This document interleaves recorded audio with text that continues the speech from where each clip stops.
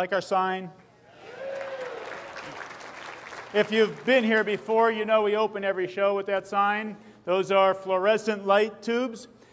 At home, you put them into your fixtures, you turn on the electricity, a strong electric field is generated, the gas molecules are excited, and when they drop back down into their lower energy state, they give off energy, and that makes the light we see.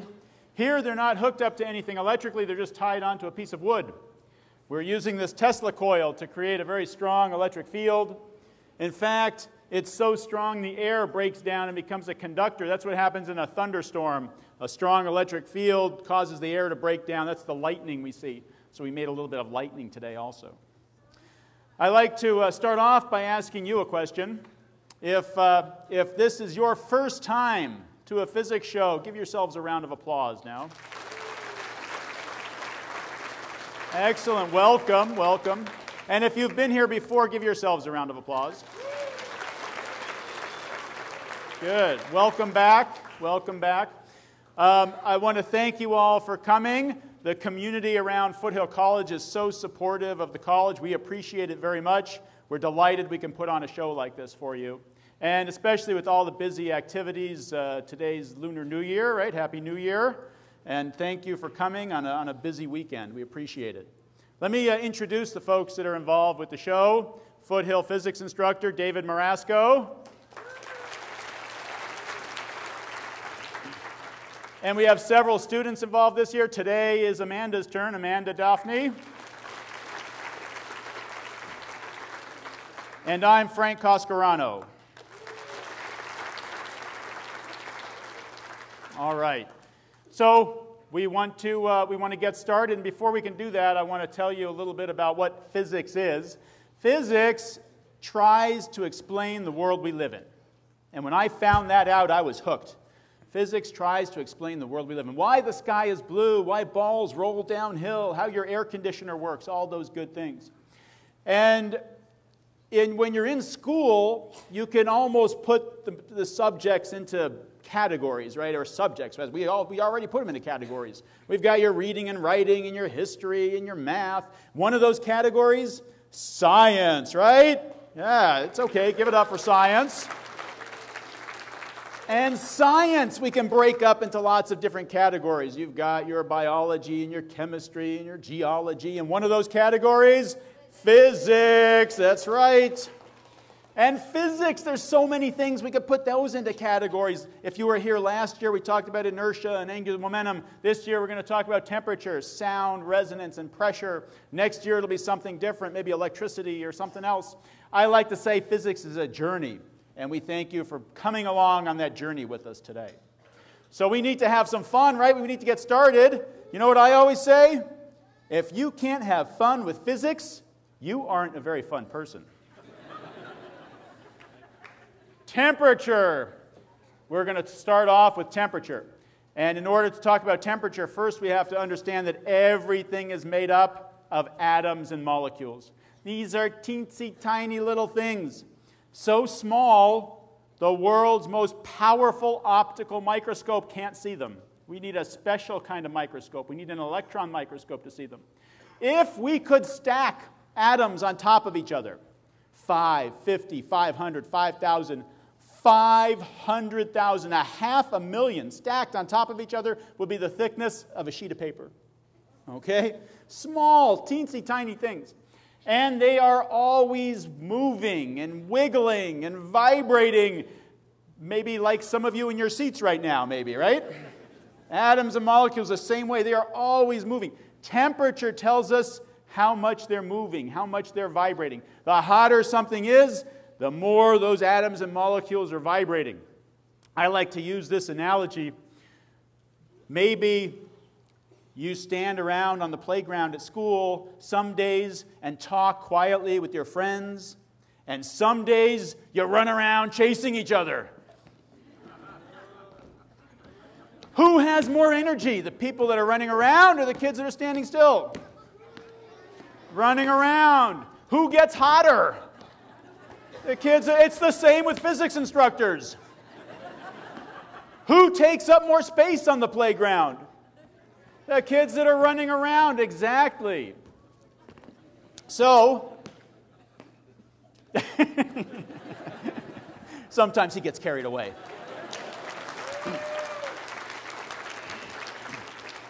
It's the same with atoms and molecules. You give them more energy, they wiggle more, they vibrate more, they're hotter. Temperature tells us how much they're wiggling. When they're wiggling, they're banging into each other more, they need more elbow room, they take up more space almost universally. There's always an exception or two, isn't there? But almost universally, things expand when they heat up. Gases, liquids, solids, true for most of them. And now Amanda's going to show us what happens when we heat up a solid like a wire. This is our wire. Most of the whole playground. See these little pieces of paper on there? So I'm going to show you, using this wire, how the molecules move around more and stretch out. If I add electricity to the wire, it's going to add heat. And the molecules are going to move around and bump into each other and need more space. And look at the wire. It's stretching out. They all need more room. So this wire is actually pretty hot right now. How do you think I figure out if it's hot? Should I touch it? No, I'm not going to touch it. But I will add a little bit more heat. And if you keep your eye on these little pieces of paper, you'll see that it's actually pretty hot. So I've now turned off the electricity, so there's no more heat going to it. The wire is cooling off. The molecules are slowing down. They don't need as much space. They're coming back to where they were originally, and the wire's shrinking, and it's going to come all the way back up to where it started. This wire is very similar to the one that is in your toaster when you make breakfast. When the wire heats up, put your toast on there, and you get a really nice toasty breakfast. So that's thermal expansion.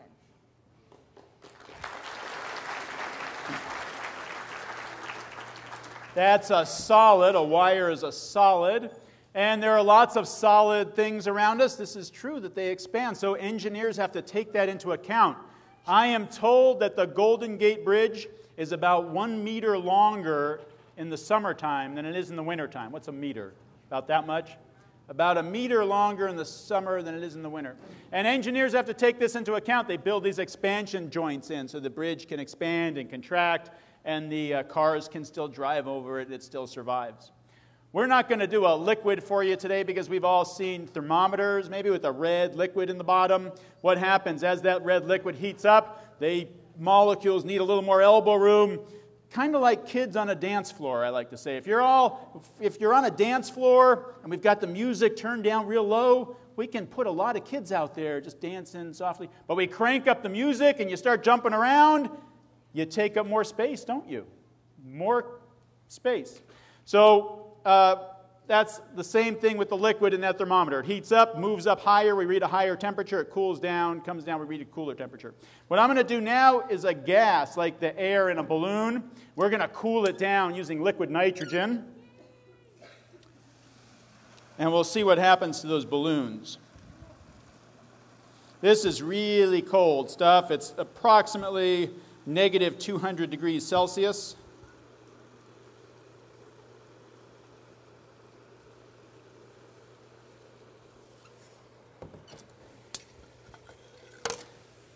So I've got some balloons here. What do you think? Are those going to fit inside my bucket? Let's see.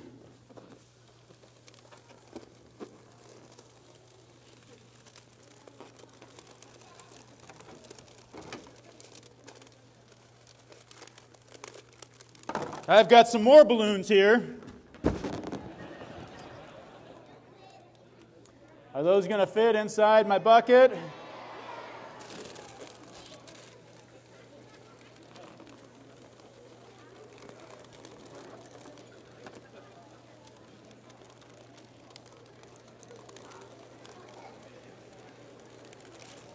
I've got some more balloons here. Are those going to fit inside?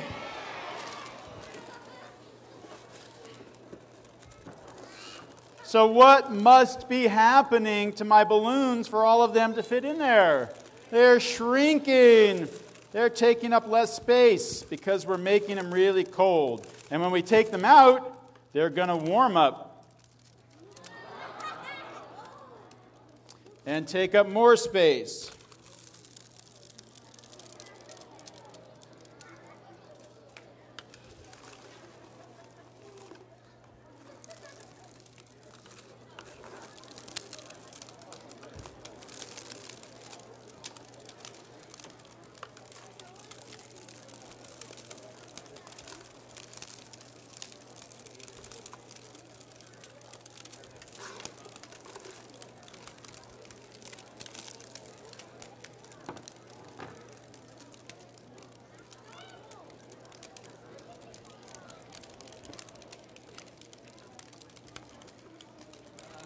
Thermal expansion.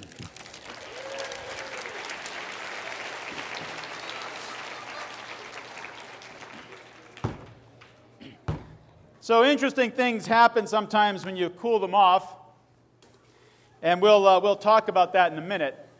But before we do that, I want to tell you a little bit about what's in here. Okay, this is liquid nitrogen, and what is that? Most of the air we breathe is nitrogen. It's about 80% nitrogen, 20% oxygen. There's also some moisture in the air, a couple of other things. But this is mostly what's in the air we breathe. If we start out with a solid, like a block of ice or something, the solid is solid because the atoms and molecules are holding on to each other in a very rigid way. And as we add more energy, as we heat it up, the molecules start wiggling more. They're still wiggling, even though they're holding on to each other in a rigid way. But they start to wiggle and vibrate more, and pretty soon they're moving enough that they can't hold on to each other anymore like that. They break free, but they have a longer, loose way of holding on to each other. That's a liquid.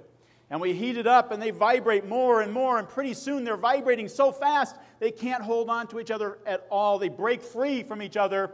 And that's what a gas is. The molecules are completely independent from each other. I like to say it's like jumping on a trampoline with your friend. You hold hands. As long as you're doing small jumps, you can hold hands with each other. But you start doing big jumps, and pretty soon you have to let go, right? It gets too much.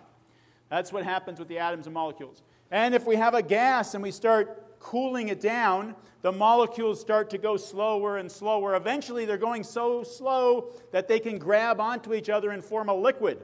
That's condensation. That's what's happening right here. The moisture in the air is coming through this area. This area is very cold, right? I've got this liquid nitrogen here. It's very cold. The molecules cool down. They go a little bit slower, and they can grab onto each other and form these little droplets, this little cloud of moisture. So we're seeing some condensation here. All right, so let's take a look at what happened to my racquetball.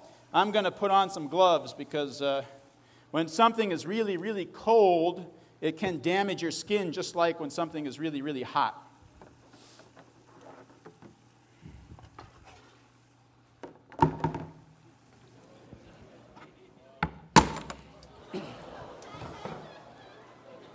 It shattered, didn't it?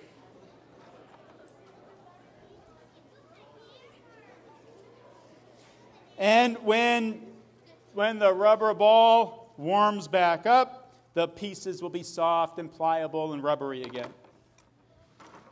Okay, I think we're done, right? Am I forgetting something? Is there a banana in there? Bananas are normally really soft, aren't they? So what can we do with the banana? What can we do with something that's hard? Hammer with it, right? We can hammer a nail with it, exactly. Here's a nail. Need my glove again.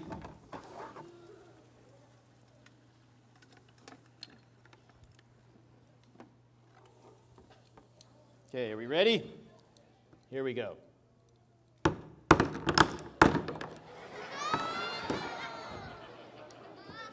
My banana shattered. This is one you have to clean up before it thaws out.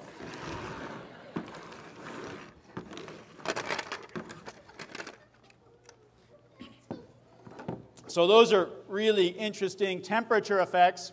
And while we're talking about temperature, the next thing that pops into my mind is thermal conductivity, how the heat moves through a material. Some materials, heat can move through very easily. Those are good thermal conductors. And some materials, the heat doesn't move through very well. Those are poor thermal conductors, or sometimes we say they're insulators, thermal insulators. And I'm reminded of this in the morning. I get out of bed, I step on the carpet, not so bad, right? I walk to the bathroom, I step on the tile. Ooh, now I'm awake, right? That tile feels cold. But the interesting thing is, in my house in the morning, everything is about the same temperature. The tile, the carpet, it's all about the same temperature. Why does one feel cold and the other one doesn't? Thermal conductivity. Heat always wants to go from a hot place to a cold place. Heat always wants to go from hot to cold. My feet are toasty warm when I get out of bed in the morning. The carpet's cool. But the heat wants to go out of my foot into the carpet. It tries to go into the carpet, and then it gets stuck. It can't move through the carpet because the carpet is a poor thermal conductor. So it stays in my foot. Then I step on the tile. The heat says, let's try now. Goes into the tile, moves away through the tile because the tile is a good thermal conductor. More heat comes out, moves away. More heat comes out. My foot gets cold. It loses a lot of its heat, and so the tile feels cold. Even my dog understands this. In the winter time, the dog sleeps on the carpet. In the summertime, she sleeps on the tile.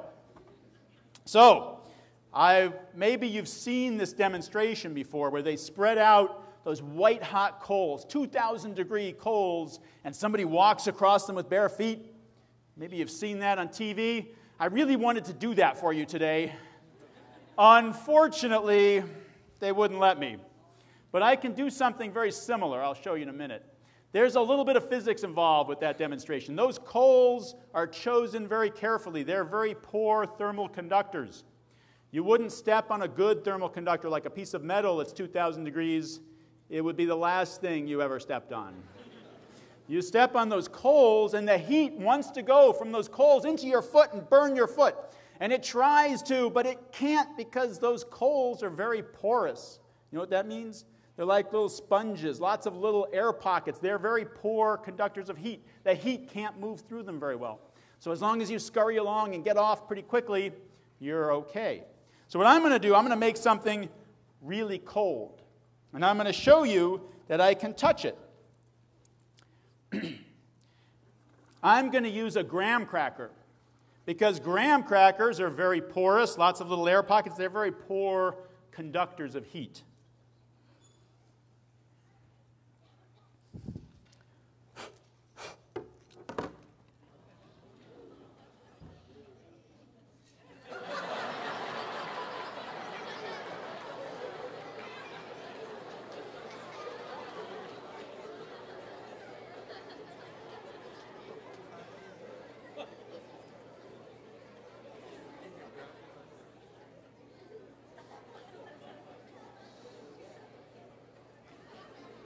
Thermal conductivity.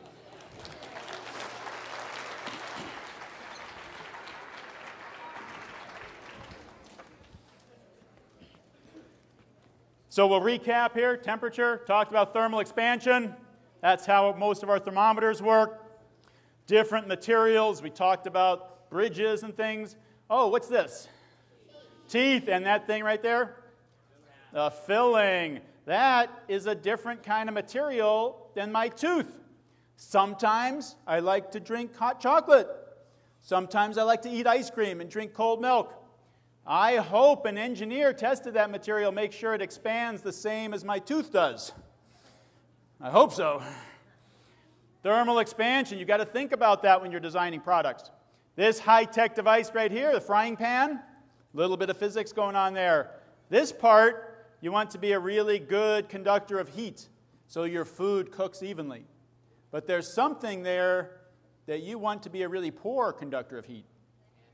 The handle, because you don't want that getting hot. You want to be able to grab it.